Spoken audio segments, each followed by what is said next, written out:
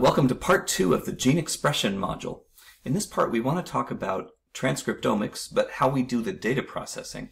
And that involves an awful lot of computer science, bioinformatics, and an awful lot of number theory to be able to deal with the statistics that come from this, this challenge as well.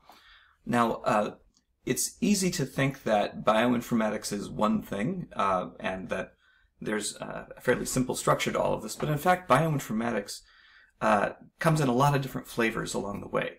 So if we look at the upper right, we can see that questions of how we store our data are bioinformatics, how we integrate data sets together comprises bioinformatics, how we visualize data comprises bioinformatics.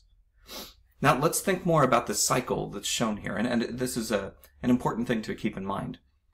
Anytime we do an experiment, we want to get information that informs the next experiment we would do. So this is kind of the virtuous cycle for us. We start with a biological question.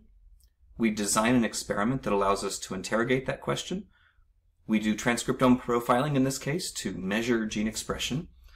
Then we have to go through some, now we're finally getting to the things that we think of as bioinformatics and biostatistics. We do data pre-processing. We're going to talk about the example of normalization. We do data mining that allows us to interrogate the data and come away with biological insights. Now, we tend to see that falling into three basic patterns within microarray experiments and RNA-seq experiments. Those are differential expression, clustering, and classification. So those three we're going to feature in a slide of their own just to talk about them. And of course, from that, we need to be able to do some sort of biological interpretation, for example, using the gene ontology as a way to understand the relationships among genes that we find to be differential. This leads to a new hypothesis generation. So having done this experiment, we've hopefully answered the question that we started the experiment with, and we've come away with information that leads us to the next question. So this is the hypothesis generation step. We can then do verification of these experiments to try in another cohort to see if our standings actually stand up to scrutiny, which brings us to a new biological question. So this is the virtuous cycle, and bioinformatics plays a very key role in producing the information we glean from each experiment. So normalization is a very important process. Imagine that you are pipetting samples to prepare for another gene expression experiment. How reliably are you getting exactly 100 microliters pipetted from one tube to another? Sometimes you might have 96, and sometimes you might have 104, and sometimes you might have right on at 100. That might cause all of the genes in one sample run on this plate to look slightly less intense than they would be on this other microarray. Being able to normalize these plates then gives us the ability to compare among these measurements. Now there are a lot of ways to do this. One of the ways that's most popular is the housekeeping gene approach. We assume that certain proteins like actin are not changing very much in expression. So we compare every gene's expression to that of actin and the other housekeeping genes, and we hope that that normalizes away all these differences. The fact is, though, that the transcripts that we think of as always on at a constant level are not. So the housekeeping gene approach has really fallen into disrepute. What if we could control all of these data so that they all had the same median or the same mean? So we could figure out what number we need to multiply each microarray by to force the means to be the same, for example. That's called a global normalization. It's shown in the second plot there. So it doesn't change the distribution of the gene expression measurements that we have, but it does alter them all so that they center on the same value. Another approach is quantile normalization, where we try to alter all the distributions as well so that they are distributed similarly and have the same common value. That's not to say that that an individual gene will have the same value across arrays, but that the distributions will be shaped the same. So quantile normalization is another possibility. There's a visualization of that at the right. So the three chief goals that we see in gene expression studies are class comparison, class detection, and class prediction. So I've phrased the first one as the question, which genes differentiate these cohorts? So I'm going to do differential gene expression analysis. I'm going to start with a whole pile of gene expression data and, critically, a class label. So perhaps I have 50 controls and 50 cases. Or maybe I have 10 cases and 50 controls. You never are guaranteed having exactly the same numbers. So in this case, case or control is the label that we apply to each microarray, and we measure which genes are most differential from one cohort to the other. That's the class comparison application. Next is class detection. So sometimes we don't know as much about these data as we might like, and we want to ask if the data sort related samples together. So if you had a bunch of colon cancer cases, for example, and you wanted to ask, how does transcription sort together patients in this colon cancer cohort, you might be able to recognize that this type of colon cancer is a subtype with very different treatment prospects than this other type. That's class detection. So we would use clustering analysis for that, starting from gene expression data, but here we're allowing the data to tell us what their labels are, in effect. We sort them based on similarity. We'll talk about that in another slide. And class prediction is in many ways the big deal. This is the biomarker or signature approach, that you have a lot of data for people who fall into different categories, and you want to see if you can learn enough about them that you can construct a signature that allows you to classify new unknown samples. Clever, right? So that's class prediction. These rely very heavily on machine learning techniques, such as random forest or support vector machine. Those are ones that you see most frequently at present, but it changes all the time because machine learning is a very, very fast-moving field. So for this, we want a training set in which we have gene expressions along with labels that describe where they fall within the hierarchy. And the output from this is going to be a prediction model, basically saying, although you measured 40-some thousand transcripts, the only ones you actually need to pay attention to are, say, these 10. And knowing the values for these 10 will allow you to classify new unknowns into the proper class. So class prediction is a fairly complex operation with a lot of machine learning associated with it. If you're interested in artificial intelligence, machine learning, deep learning approaches, for example, this is a great place for you to be working. So let's start with the term biclustering. This was introduced around the turn of the millennium by someone in George Church's lab. So a method that simultaneously clusters genes and conditions, finding distinctive checkerboard patterns in matrices of gene expression data if they exist.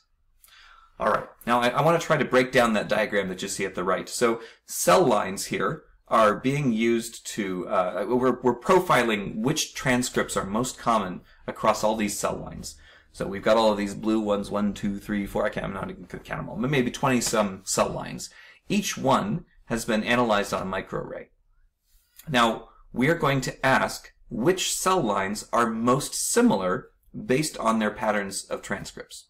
So clustering is happening in the cell line axis, sorting together those with the most similar gene expression patterns.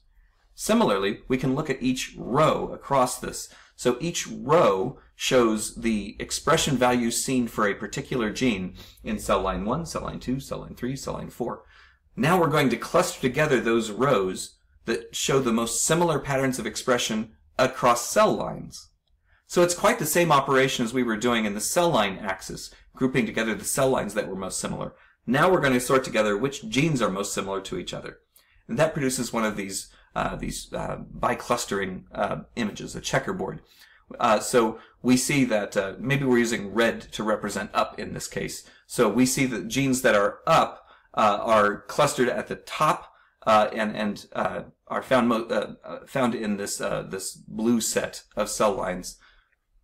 Those one of the things that we typically do with this is not do all 47,000 transcripts, but rather just focus on those that show the greatest variation across the cell lines. That makes it a whole lot more compact to make one of these bicluster plots. So clustering plots are one of the most frequent things that we see to visualize the results coming back from one of these class assessment exercises. it's really important to talk about statistics when we discuss microarrays. So many people, I think, are familiar with student's t-test. So let's talk about how that would apply. In this case, I have a case of the three pink a case cohort of the three pink columns, and I have a control cohort of the three green columns. In a t-test, I'm asking for each gene, do I see the same abundance values across the case cohort as I do across the control cohort? One of the typical ways that we do this is a t-test, but I want to be very clear that the t-test is evaluating this null hypothesis. The null hypothesis being that there is no difference between these two cohorts. All right, that's a very conservative estimate, is to say there is no difference, no real difference in the value of expression for this gene across these two cohorts. So if you see a p-value of 5% come from such a t-test, it's saying that under the assumption that there's no difference in these two cohorts, there's only a 5% chance that we would see this extreme a difference by random chance alone. Okay? So the null hypothesis that's being tested at the bottom there, you see that mu1 equals mu2. That's statistical shorthand for saying that the mean value we see for the case cohort is the same as the mean value we see for the control cohort. Okay, so let's move ahead. Now there are a lot of tools out there to help you in the statistics with microarray analysis. One of the biggest ones is Limma. That is the linear models for microarray data. It's highly standard in this field. It's part of a really amazing package of tools for biostatistical and bioinformatic analysis. Bioconductor is a very, very big deal. If you've not encountered Bioconductor in all of your look at bioinformatics, you should really give it a glance. There are tools within Bioconductor for almost any conceivable bioinformatic task, even out to proteomics, the field where I work. So one of the ones that I'm highlighting here is Limma, the linear models for microarray data, because it's really, really standard within the practice of microarrays. And it includes a special variant of t-test. In t-test, you're comparing the means between these two cohorts, but you have to have some estimate of the variance within these cohorts to do so. In the ordinary t-test, the variance is drawn from just the measurements for this gene within this cohort and within this cohort. But Limma has a really special one called this empirical Bayes moderated t-test. And it thinks that you can do a whole lot better at estimating variance if you look at all of the genes at once for getting your estimate of variance, not just this one gene. So that's a very powerful tool. And Limma has really revolutionized the way that a lot of people deal with their microarray data. It's a hugely standard package. I must say, however, that when we use statistical testing across all of these genes, we have thousands of genes, thousands of transcripts that we're evaluating, and that implies that we're doing thousands of difference tests, statistical difference tests. We need to protect ourselves against errors. There are just two major approaches that, and 1,000 others that we could talk about, but I want to just raise these two. The first of these is a very conservative correction called Bonferroni. A Bonferroni correction is intended to protect you from making any false claims at all that there are differences to be found in transcripts when there are none to be found. So Bonferroni is very useful to know for that, but it's very, very conservative. As a result, many people use what's called false discovery rate control instead, which is intended to not protect you from making any mistakes, but rather to limit the rate at which you make false assessments of difference. So you might control to a level of, say, 5%. No more than 5% of the differences that are called by the software are false. So you might use Benjamini-Hochberg for that purpose. Now, gene expression omnibus is something we must talk about. There are more than 4,000 data sets that have been made public with all of the data from these microarrays stored at Gene Expression Omnibus. If you are studying a disease that has ever been evaluated in gene expression, you can probably find the data in Geo. So I would strongly suggest you take a look there if you're interested in working in this area. So gene expression needs contributions from both bioinformatics and biostatistics. Bioconductor and Geo are very important resources in this space, and you should certainly take a look at what's there. We always want to be able to refine our hypotheses. That's what science is about. Thank you.